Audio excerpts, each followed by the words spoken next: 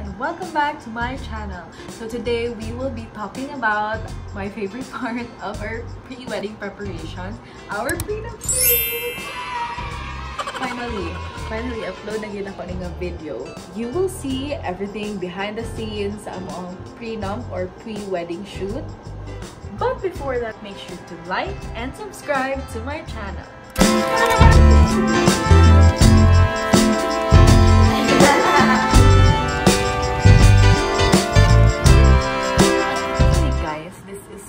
From the present, and we had this shoot mga 3 to 4 months ago. That was Feb 25. I was too shy to vlog. Moto, ako ang manghud ang ako ang ipashoot. Thank you so much, John Lloyd. You can follow him on YouTube. Actually guys, my fiancé at that time, which is my husband now, Tams and I really didn't want to have this prenup shoot. Kaya aside from it being an additional expense, dili mi anad nga glammed up, like hair and makeup and all, and you know, the typical prenup shoot that we know, kay naagi mga fancy na outfit, dapat na dyan may concepts and all. And so we really thought nga it wasn't for us. Just the background, our wedding was a DIY wedding and wala mi ni kuha og wedding coordinator. All of our prenup shoot suppliers were really mostly our closest and trusted the friends. And kung dili man, mga suppliers po namo at the same time on the wedding day itself. We really thought about it ni Tams na kung dapat ba jud may mag prenup shoot given the situation.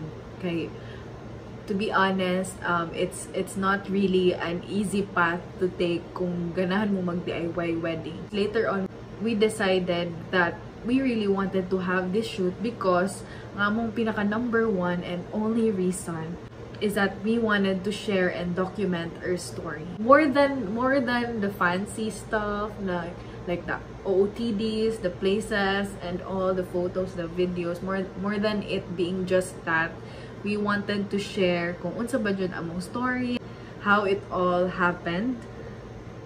And that's it. That's basically it na among gusto ma-share sa amo ang future selves. You know, we'll be getting old and we want to watch the videos and the photos together. And of course, to our family and friends, to our loved ones. We had 2 parts sa amo ang prenup shoot. So most of the clips that you will see now are from the prenup shoot part 1. So I wasn't able to document the part 2, but I'm gonna be sharing you some photos instead. Too much information now for this intro, but I hope you enjoyed this vlog. Good morning guys, it's 7:30 a.m. and we are on our way to Kapatagan where we will be taking our prenup shoot. But then it started to rain and nag-ojud ko if madayon pa niya mo prenup shoot. Because when we arrived, grabe guys, there was no electricity. So we had our breakfast first instead. Pero grabe guys, tugnaw yun kaayo. After a while, the sky started to clear up and I was really super happy because you can see Mount Apo is now showing up. At this point, I was just so grateful with everything that I have, most especially the people that I was with. Hello! Sa Vlog Shane! Ay, binabati ko po lahat ng aking Thank you, Shane, no? Pag-apil sa akong vlog, no? User, tayo kong ultra glow, no? Dako guys, ang tabang sa akong kinabuhi. Oh, palit mo guys, Shane, ha? Palit mo. Promo!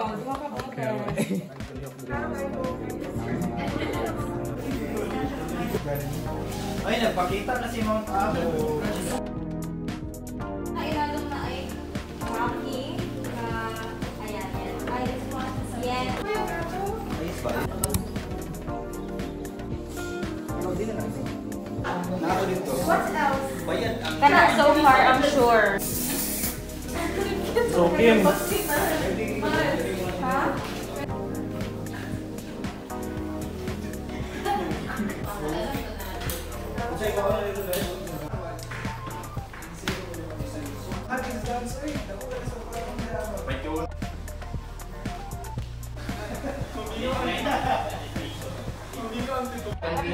Sa laundry shop.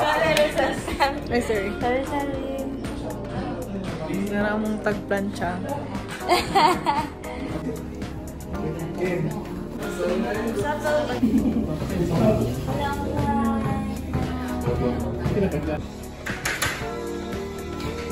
Si content ni mo ron, ma'am. Ay, ikaw lang ako. Ay!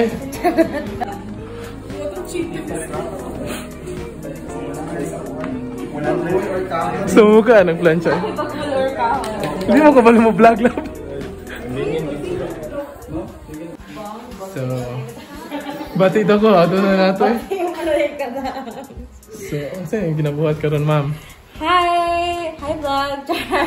So karon nag-prepare me sa hair and makeup machine for our first day out. Introduce yourself. Goldie, My name Siglos. is Goldie. Tapos this is James, our partner here. So, how are you feeling right now? Beautiful.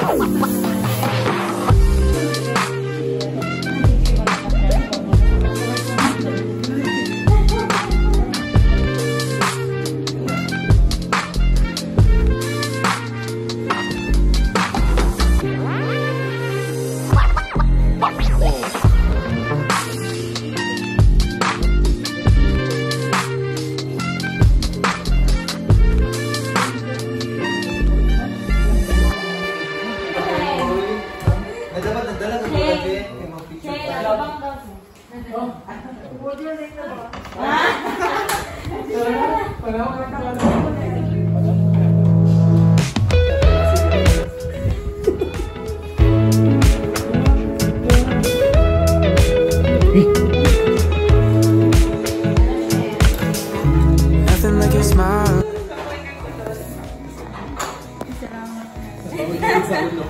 Hindi pa yung buta kung lang masaya kay pangit ang buhok. Since life is boring, so I'll never leave. It's easier to love when it's you by my side, shining through the cracks like the first morning light, feeling like a child through the days and the nights, living in.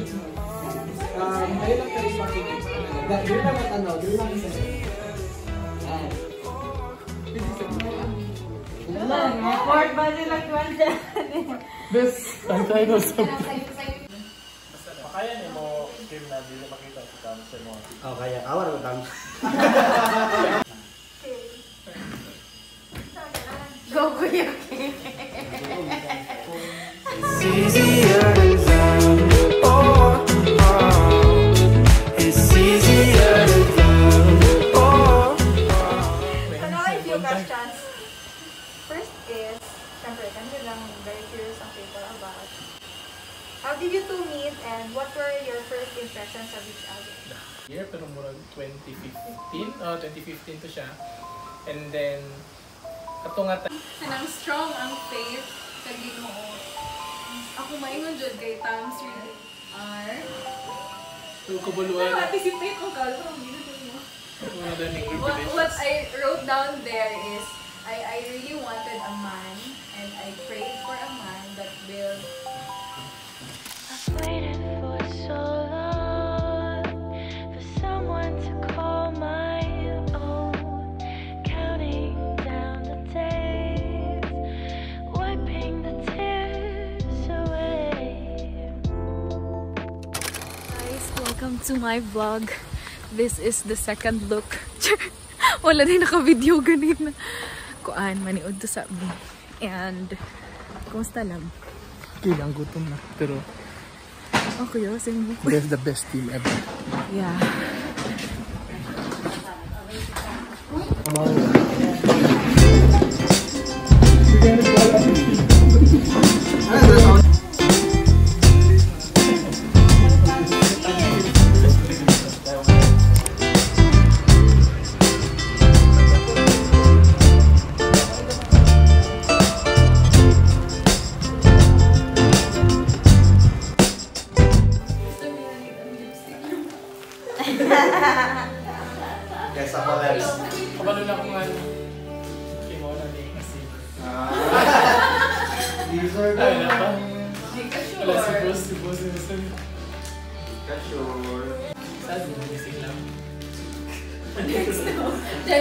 Kailangan niyo mong centerpiece or kandila dyan.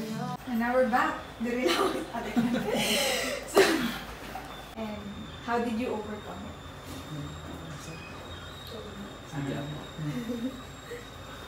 I can say na commitment is really every morning. I got used to wala man jud love, and I'm very grateful for that nga kami ni Tams bisan mo ingon ko na love dili ko na mag-discuss paani nga argument. What made you say yes?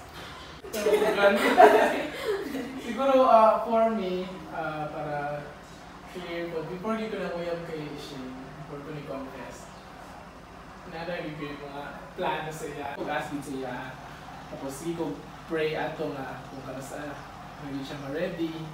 Kanang orang happily ever after, I just see it as something that will allow us both to journey and to see each other grow. Like mura siya closer look to how we will be in the future.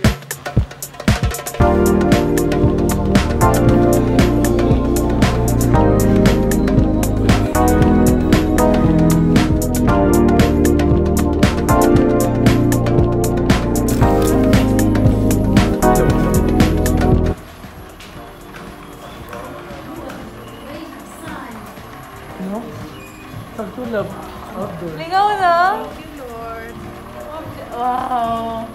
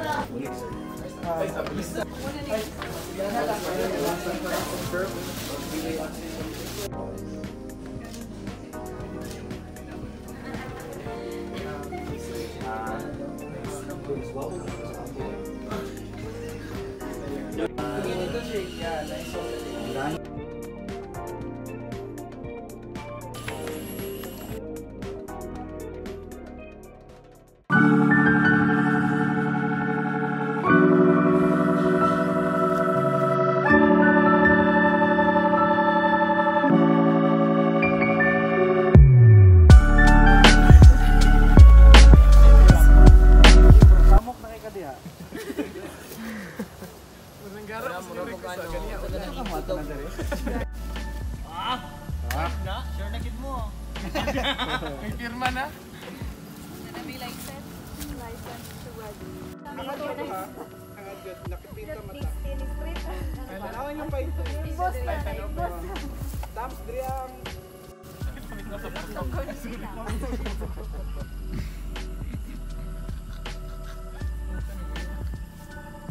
Mahal, Tams.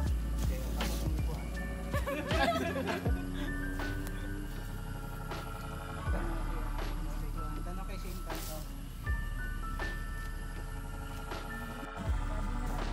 Ito malikit ha. Paro-paro dyan ka. So, kato guys, humana ang tanan. Ikapoy nami. Ugkat-kat pasaka. But, pauli nami and